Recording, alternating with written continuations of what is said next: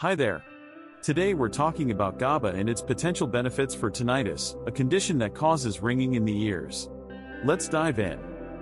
GABA is a naturally occurring neurotransmitter in the brain, and it can also be found in certain foods such as green tea and fermented foods. So, how can GABA help with tinnitus?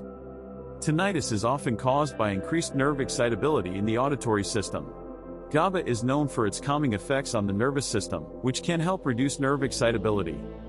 GABA may also help reduce the symptoms of tinnitus, such as ringing in the ears, by calming the overactive nerves that are causing the ringing. If you're interested in trying GABA for tinnitus, you can take a GABA supplement or incorporate GABA-rich foods into your diet. It's important to consult with your healthcare provider before taking any supplements, especially if you're taking other medications. And there you have it. The potential benefits of GABA for reducing the symptoms of tinnitus. Thanks for watching, and don't forget to like and subscribe for more health and wellness content.